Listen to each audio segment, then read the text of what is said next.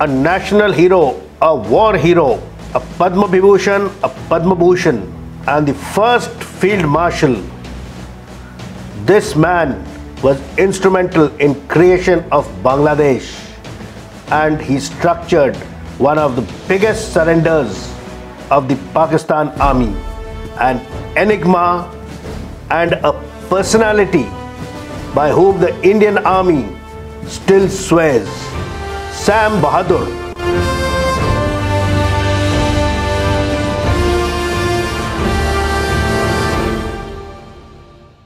Field Marshal Sam Hormuzji Framji Jamshedji Manekshaw was born on 3rd April 1914 to Hormuz Manekshaw and Hila in the town of Amritsar. He was the 5th sibling of 6 brothers and sisters. They were Fali, Sila, Jan, Sheru, Sam and Jami. They were 4 sons and 2 daughters. The 2 daughters became teachers and the 2 elder sons went abroad for studying engineering.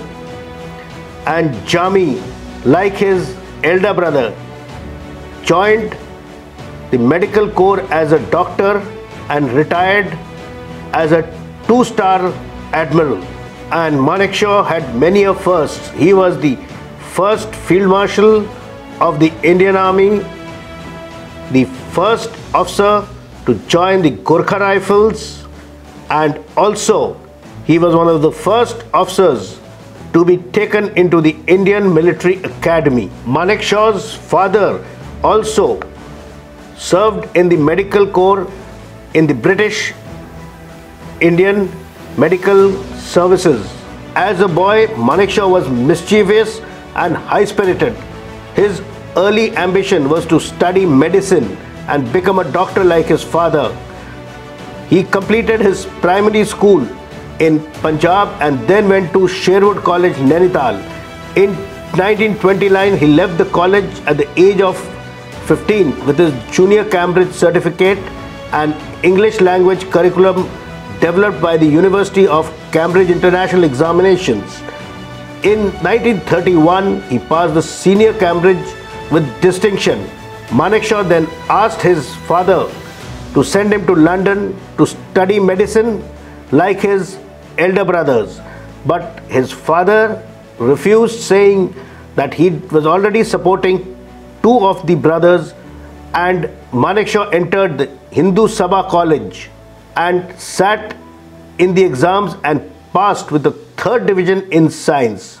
To show his rebellious attitude, he sat down for the written exam for the Indian Military Academy, which was idealized by Field Marshal Sir Philip Chetwood, and he was one of the 15 who was selected for the Indian Military Academy, and his training started in October 32, and he was on 1st February 1935 he was commissioned as a 2nd lieutenant with an antedate seniority.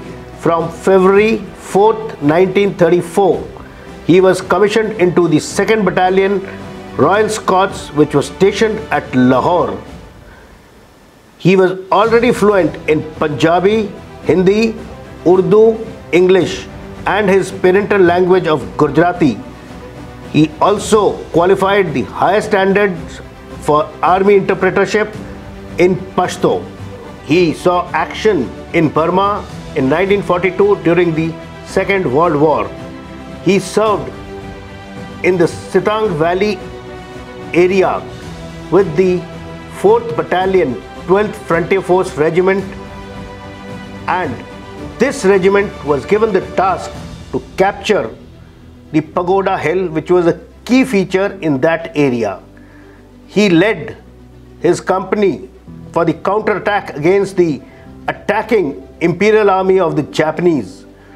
His company had about 50% casualties and the morale of the company was low. At that time, Manekshaw led from the front and he was grievously wounded he took about 7 bullets in his stomach, and his lungs were also damaged.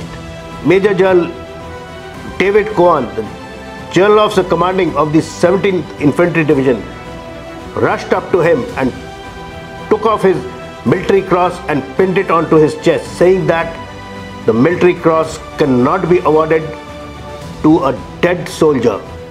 And his citation was written later on, and he was awarded the military cross for bravery.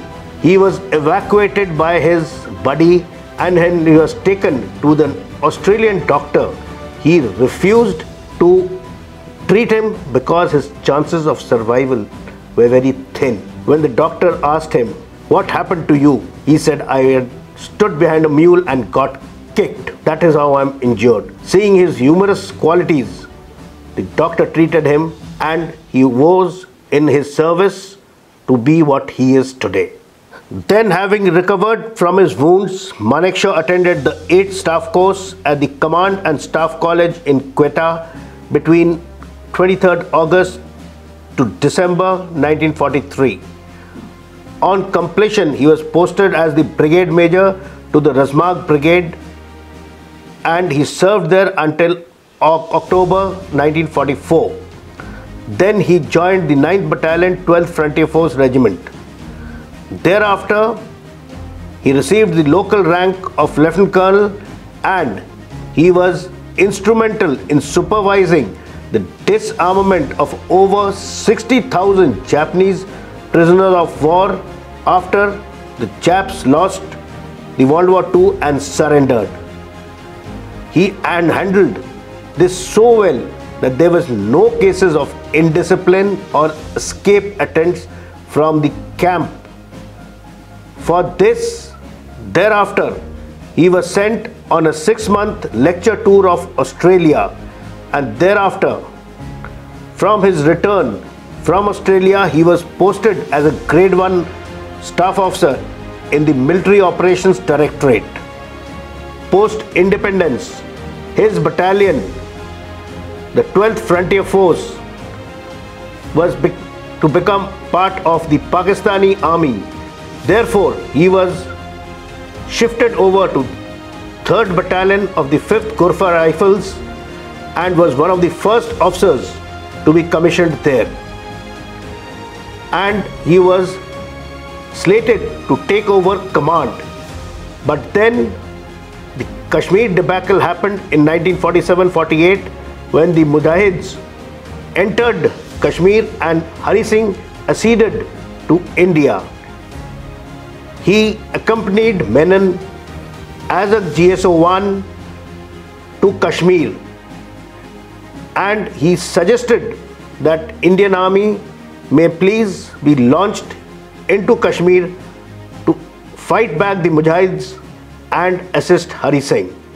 As the Battle of 1947-48 in Kashmir took place, his posting as the commanding officer of his regiment was cancelled, and his tenure in the Directorate of Military Operations was extended, and he carried on there supervising the operations in the valley. Then happened Operation Polo, that is the annexation of Hyderabad, and this also caused his further extension in the Directorate of Military Operations, and he was given the acting rank of a colonel and then to the rank of brigadier, and he was designated as the first director of military operations, which in April 1952 Manekshaw was appointed as the commander of 167 Infantry Brigade stationed at Firozpur, and thereafter in April 1954 he was shifted out and appointed as the Director of Military Training at Army Headquarters. He was instrumental in writing of lot of papers and précis for tactics and other related military subjects. Thereafter, in 1957, he was sent to the Imperial Defence College at London to attend the higher command course for 1 year.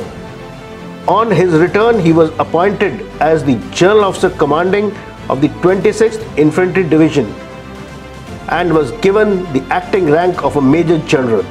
And while he was commanding the division, the Chief of Army Staff, General K. S. Thimaiyya, and the Defence Minister, Krishna Menon, visited his division. At that time, Menon asked Manekshaw about his opinion of Thimaiyya. To this, Manekshaw bluntly replied, "Dear Minister, sir, please do not ask opinion about my superior officers, because later on you may be asking the same about me from the colonels and brigadiers who are my juniors and working under me. This doesn't breed well in the army." Menon was taken aback. He did not like the reply and said that if he wanted, he could sack Thimaiyya. But to this, Manekshaw replied that if you sack my chief, I'll get somebody else as a chief again. Then in March 1959, Manekshaw was posted as the Commandant of the Defence Staff Services College at Wellington. There he was caught up in a controversy which could have ended his career. After Thimaiyya resigned and Thapar was appointed as the next Chief of Army Staff, one Lieutenant General Prij Mohan Kaul, who was very close to the Nehru family, was promoted to Lieutenant General and appointed as the Corps Commander of the 4th Corps at Tejpur. Though he was a services officer, he was given command of a fighting formation. There were a lot of discontentments amongst the officers for this appointment and promotion, and Manekshaw also made some derogatory statements which were taken against him.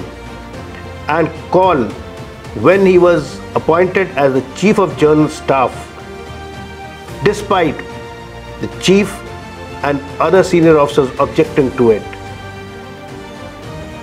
Kaul took Manekshaw's derogatory statements personally, and a court of inquiry was ordered against him. But General Daulat Singh, whose integrity was beyond comparison, gave him a no case and acquitted in the inquiry. But because of the inquiry being on, Manekshaw could not take part during the 1962 Indo-China War.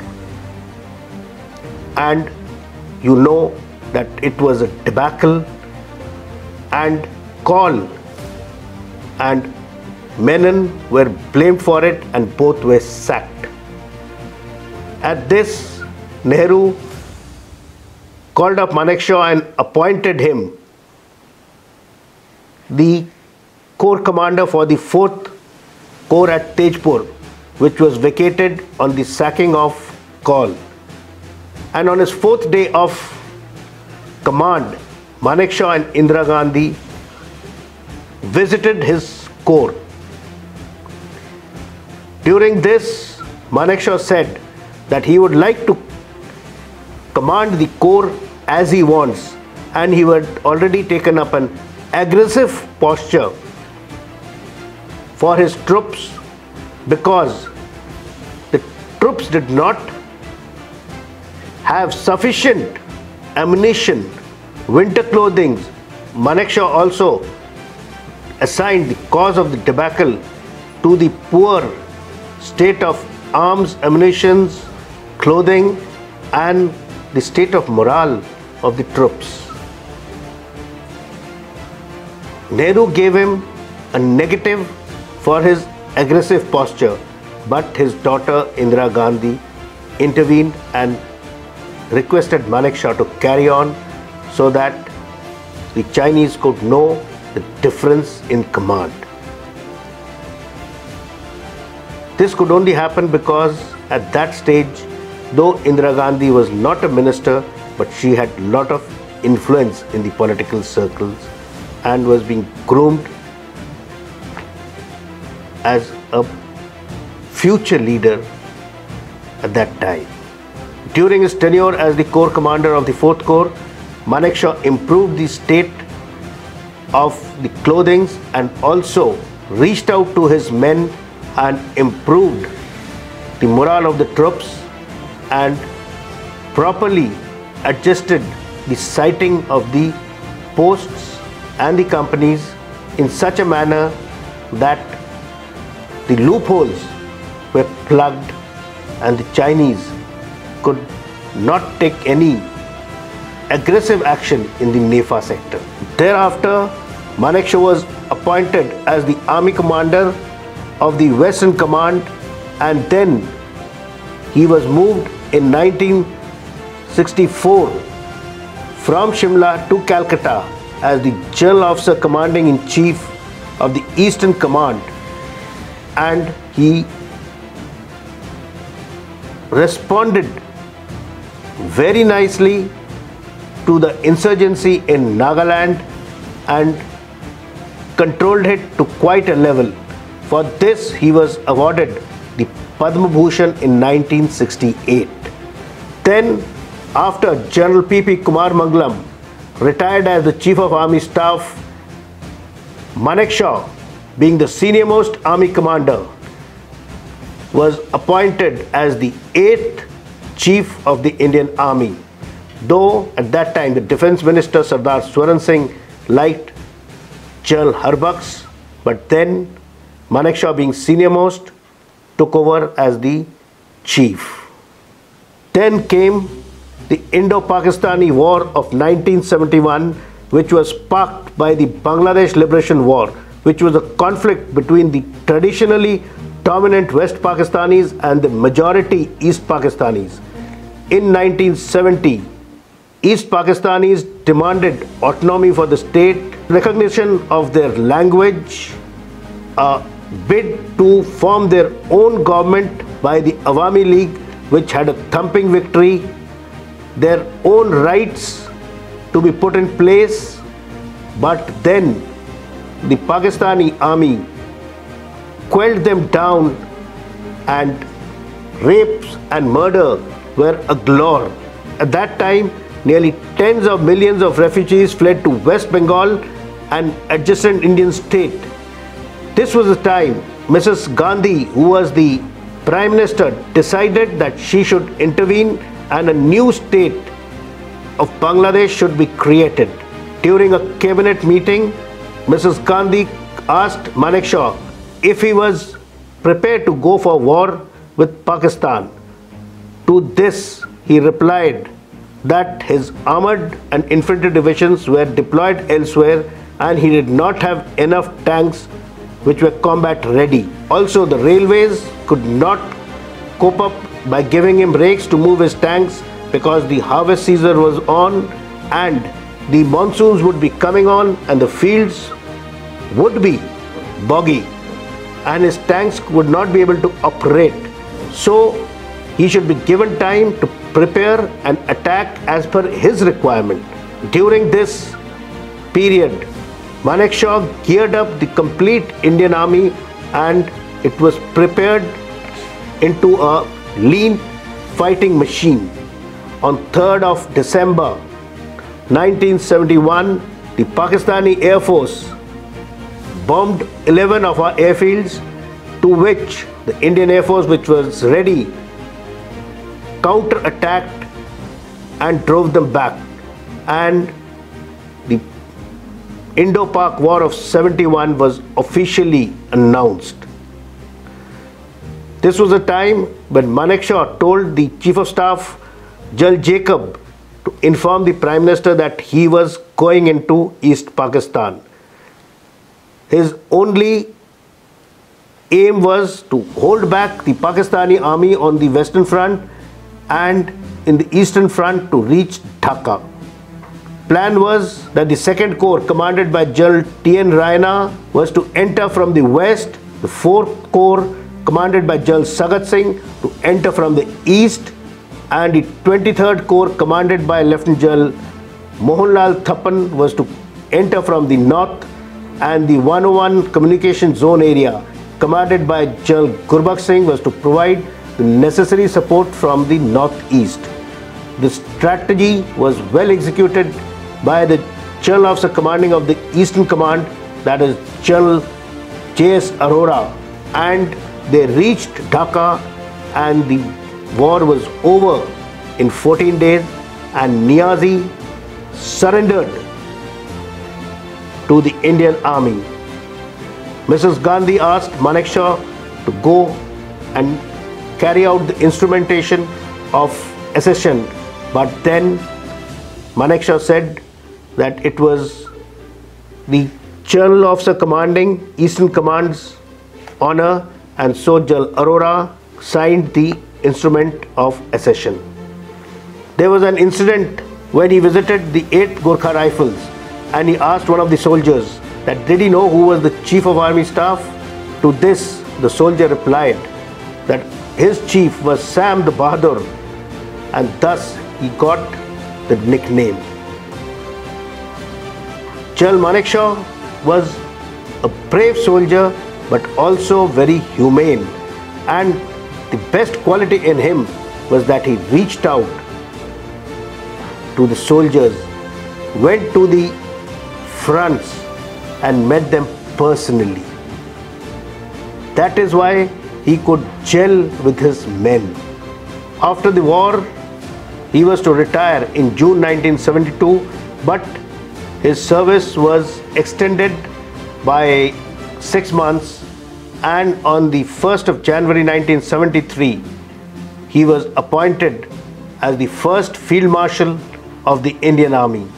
Also, he was to be appointed as the Chief of Defence Staff, but there were resentments from the Naval Chief and the Air Force, and the idea was dropped. And in 1972, he was awarded the Padma Vibhushan by the President of India. Manekshaw retired from active service on 15 January 1973 after a career of nearly 4 decades, and he settled with his wife Silu in Kunur, that is a civilian town next to the Wellington cantonment.